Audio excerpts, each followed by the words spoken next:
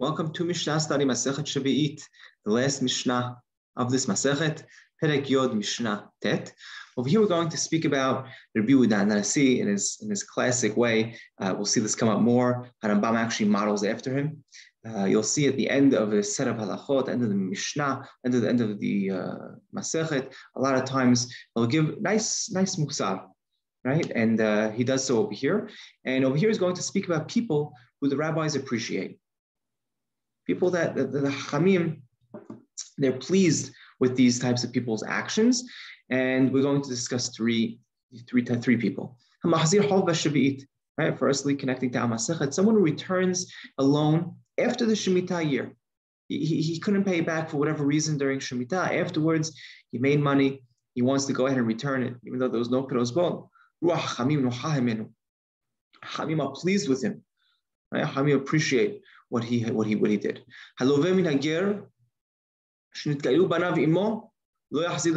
so if someone borrowed from a ger, right, from a convert, right, and his children converted with him. So he had a father and son who converted together. Now this person, let's say someone borrowed from this from the dad. After the dad passes away, there's no concept of Yerusha. There's no inheritance for this child, right? Because he wasn't born to his dad when his dad was Jewish. So therefore, there's no concept of Yerusha. So therefore, you don't need to return it to his children. Right? We say it doesn't mean you shouldn't. And Rambam says Kilomar, he doesn't have to return it to his children. And if he does return it back, Chachamim are pleased from him. If he does give him that inheritance after the dad passes away, Chachamim appreciate what he does. I would just point out over here, it seems like Rambam, I was a little debating how to understand him over here when he says, he says, and what he did was hagun in their eyes. Right? Chachamim are pleased with this person if the children were born biktusha. Right? They were born biktusha, holy. Right? Does this mean that the person needs to have been born Jewish? Right? And is it not enough if he converted? But then he says, but if someone was born as a goy, Chachamim do not appreciate if someone returns back that money. Right? So it's interesting how to understand this. And the last part of the Mishnah is all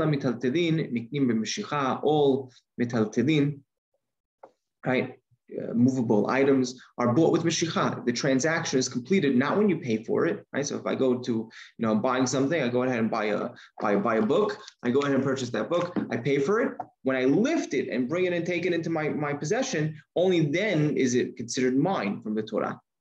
But now, let's say a person only paid for it. He didn't actually, take it into his possession yet. Technically, it's not his. It's like a handshake deal, right? So the Mishnah continues, right? Even if you didn't pull it, but you're going to stick to your word, right? You paid for it. You said you were going to take it. Chachamim appreciate, Chachamim are pleased with him.